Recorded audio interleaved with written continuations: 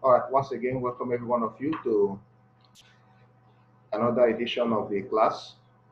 We are looking at simplification of algebraic fraction today, and we are going to look at how we simplify algebraic fraction. Thereafter, we'll proceed to addition and subtraction of fractions, multiplication and division of fractions. Then we'll look at fractions equals to 0 and undefined fraction. And I hope that this should take us about 2 to 3 episode classes to finish this topic. So it's not a long one. You have the basic ideas. Okay. The necessary prerequisite to this topic is what you have learned before, like factorization. So I'm not going to be going over that again. So I will just show you some steps and tips, and of course, you're able to do the rest by yourself. Okay, so when we talk about simplification of algebraic fraction, it entails solving and reducing that fraction to the lowest and simplest form in which it cannot be solved further.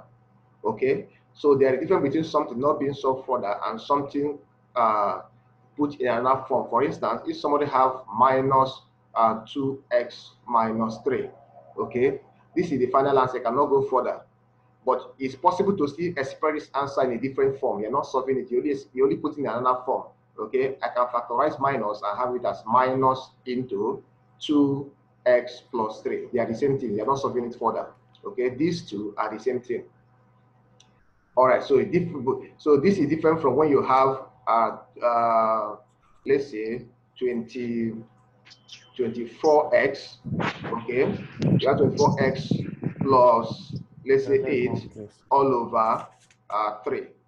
These two are different. This way you can solve for that because you can factorize 3 out from the numerator and divide by 3 down. So leaving your final answer in this way, we attract some subtraction of marks because you did not finish up to the lowest form. Okay, but for these other two, they are already in their lowest form because you can't solve for that. These and these are the same thing, but in different appearance. Okay.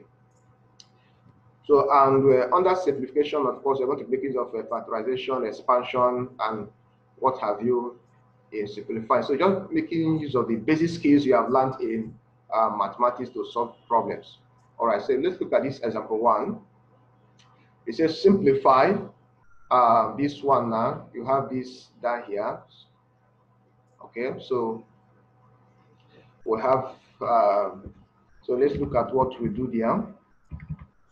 We have to simplify this fraction. Okay, so what do we do? Okay, the first thing we do, if you examine this fraction now, all right, you will discover that there is nothing common between the numerator and the denominator on first examination. There is nothing common between the numerator and the denominator. So what do you do? Remember, the approach you use under simplification depends on your skills, okay, in mathematics, all right? So the first thing we do here is we actually expand the numerator, because when we look at the denominator, it contains linear factors, x plus 1, x plus 3, x minus 5. And when you look at the numerator, there's x minus 5 here, but on the other part of the numerator, there's no x minus 5, so you cannot factorize x minus 5 out. Likewise, if you look at this part, the right-hand part or the other part of the numerator, it contains x plus 3. Here contains x plus 1. Could I say, let me cancel x plus 3. If you do x plus 3, cancel x plus 3, well, you're on your own, you're deceiving yourself. That is wrong, because you're dealing with fractions. And for you to cancel out, you must bring out a representative to cancel out. All right? It's just like we are in a class now, okay? All of you now have about 22 students present now in this class, and you guys want to talk to me. Definitely all of you will not just begin to speak at the same time, because if you all speak at the same time, then I will not hear anybody. It will just be noise, it will be rowdy, okay? But you may decide to select somebody as a spokesperson. The class captain can speak. Maybe Sonia can speak on your behalf, and she will not communicate with me, okay? So you factor out Sonia. All right, so Sonia being a factor is representing the entire class. Now, Sonia now interact with me, okay? So that is the same principle that is applicable in mathematics. So when you're dividing, so there's an interaction between numerator and denominator. So it is single term, interact with a single term, then expression in that expression. So you cannot be having a expression cancelling a single term. You have 2x plus 8 all over 48. You now say 2 go here 4, 2 go here 24. You are wrong, because your denominator contains a single term, while your numerator is an expression. So it is, this expression is like the teacher with the student up here. So anyone can be up, anyone can be down. Teacher can be up, teacher can be down. But noting that since the down is a term, it does not comply with the principle of interaction. Okay, so you need to factorize your numerator out so that you cannot interact. You bring out somebody a term that will not interact with a single term 48, and you cannot be able to cancel that. So this is wrong. I do not want to see this in any classwork. So just know the basic principle that in mathematics, it is term interact with a term, expression interact with expression, which is in line with the principle of communication in human communication. All right, so let's look at this solution together now.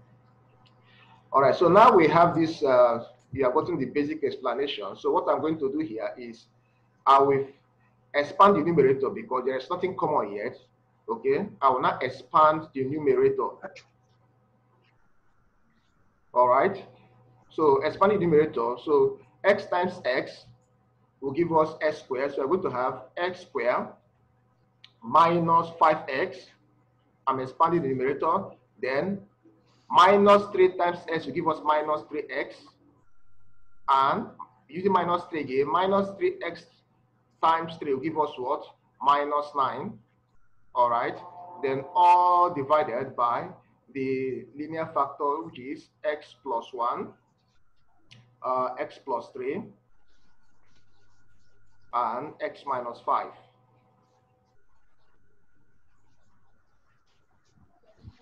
Okay. So the next thing, simplify, and that will give us, if you simplify the numerator further, what do you have? You're going to have x squared minus 8x minus 5x minus 3x will give us minus 8x, then minus 9, all divided by the linear factors, which are x plus 1, okay, x plus 3, and x minus 5. I hope this is clear enough. Priya, are you with us?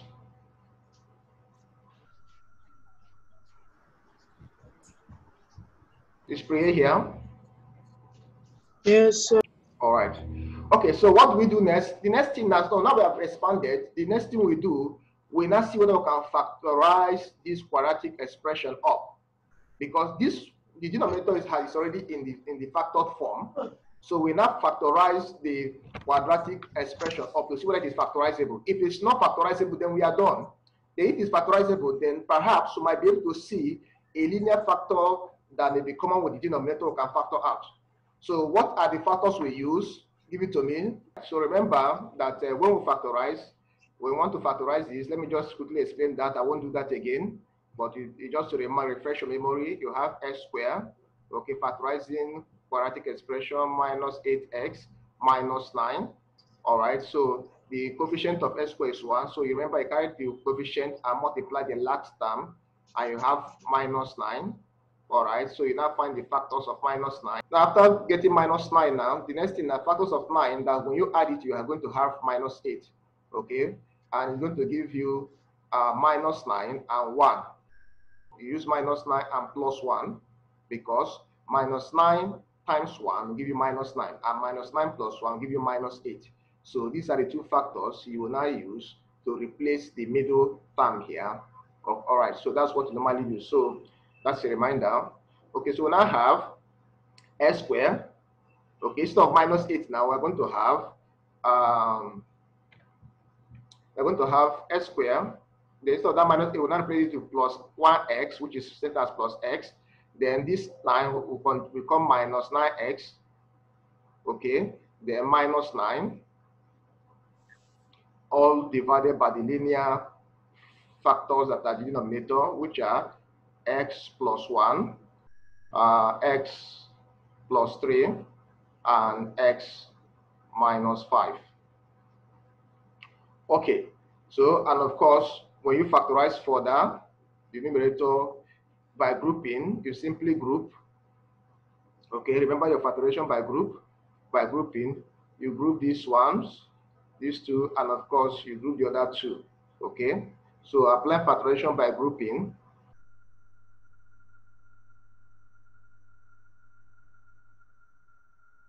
When you apply factorization by grouping, what do you have? All right, so you're going to have x into x plus 1. When you factorize this one, then minus, you bring that 9 is common, 9 into x plus 1 also. Okay, all over your linear factors, which is x plus 1, x plus 3, and x minus 5. Okay, all right, so then the next thing you do, what do you do? Of course, you finish up. Since this one is common with this one, you take it in one bracket, x plus 1, bracket x minus 9. All right, so this is our complete factorization of quadratic expression. Then all over x plus 1, bracket x plus 3, okay, x minus 5. All right, so this is what we have now. All right, so you cannot see that we are now ready to do our division, okay, because they exist in factors now. So this expression, this particular expression, all right, this expression, we cancel another expression, okay? We cancel a similar expression. So this expression here, we cancel this expression here because x plus 1, do you see that interaction I talked about? That expression interact with expression and factors interact with factors. I mean, terms interact with terms. All right, so x plus 1 will interact with x plus 1 because that is a consistent or a level principle of communication. So they are interacting. The numerator and the denominator are actually interacting. All right, so when you do that, you are now left with x minus 9 all divided by x plus 3 bracket x minus 5, and nothing can go again. And of course, this is where the mass ends at the answer. Any question?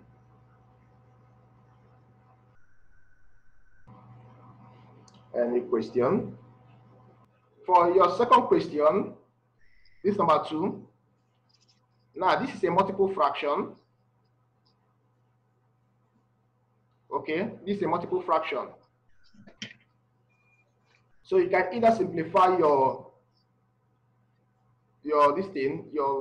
first fraction below. Okay, you can first of all simplify the fraction below, then of course you combine it with the one up. All right, so you can separate your fractions. You can decompose your fractions so that it will not confuse you. Okay, if there are multiple fractions that are being given to you, and of course also know that in simplifying addition and subtraction of algebraic fraction, that if the denominator are the same, then it is easier to solve. Okay, when denominators are the same, then you have the fraction much more easier. For instance, when I give you 5 all over 3 minus, let's say 12x all over 3, you will not have problem with this one. We're going to be very fast, okay, because denominators are the same. You just simply say all over 3, and you have 5 minus 12x because you have a common denominator, right? Okay, so but if the denominators are different, then of course you have to be finding the LCD, the lowest or least common denominator, what we popularly call the LCM. Okay, so you're going to be looking for that, and it's more difficult or to solve than when they are the same. So you can also try to unify your denominator when you're solving problem. Okay, so that's another way to make things faster for you. So looking at this example now, I have a everything over 1 plus 1 all over a plus 1. All right, now I'm going to decompose it. Okay, so I'm going to have it as equals to this a is saying a divided, All right, this long division here, it is divided, then divided by what? You can see that these two are under the long division, okay? This particular one under the long division. So I put them in a bracket. I put both of them in a bracket. Then 1 plus 1 all over a plus 1. Okay. Now, what is inside this bracket? You discover that I can unify, since the denominator here is a plus 1, I can make this, I can multiply this whole number by a plus 1 over a plus 1. Because a plus 1 all over a plus 1 is written as 1. True or false? True or false? All right, so we know that. Okay, so now I can do that. I can now make this one a plus 1 over a plus 1 so that it is easier to add. So that is one of these techniques we are going to be using. I'm recommending for you, which you are going to see more as we go along in this class. So a divided by, I'm going to have it as a plus 1 all over a plus 1. Okay, then plus 1 all over a plus 1. So my left hand one has been converted to a plus 1 over a plus 1, and the reason is to unify the denominator so that it will be easier to quickly add together. So you now have it as a divided by, and of course it's just simply a plus 1. Okay, then your numerator a plus 1, which is this numerator, then plus this other one here.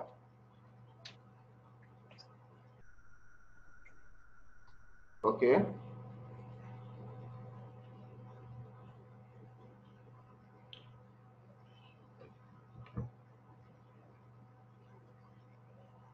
Any question? So you have a divided by a plus 2 all over a plus 1, where you add your numerator. And you can finish up now. You become a, division become multiplication times, you invert your right hand fraction, a plus 1 all over a plus 2. And of course, you can see that nothing can cancel out. It means that we have actually come to the end as, we now just multiply out as a squared plus a all over a plus 2. That will be your final answer. So that brings us to the final answer, which is this. Any question? Any question? Sir. Yes. Sir, is that a square plus a over a plus 2? Yes, it is. The last final answer, yeah.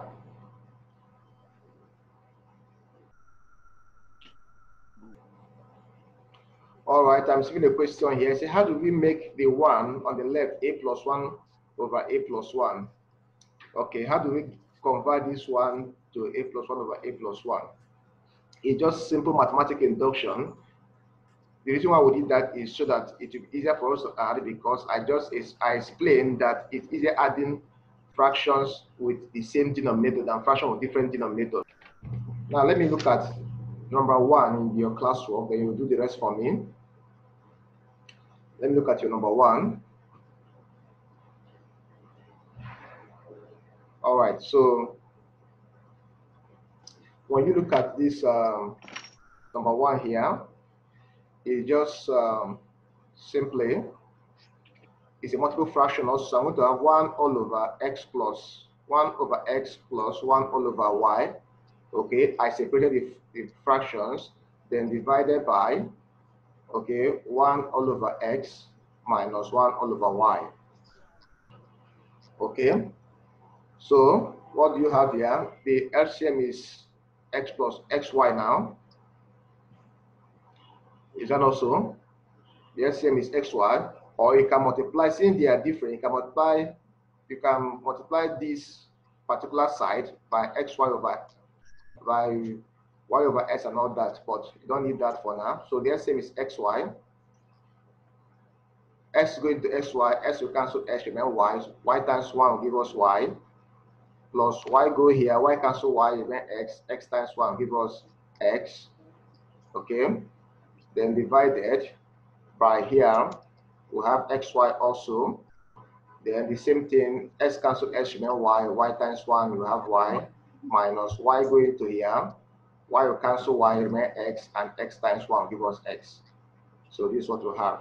Of course, you divide y plus x all over xy, multiply, division change to multiplication, you invert your right hand fraction as xy all over y minus x. And of course, you can see a single term. This is a single term now.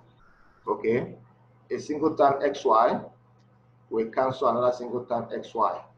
All right, so we're now left with our final answer, which is what? Y plus x all over y minus x. So this is our final answer. Okay, any question?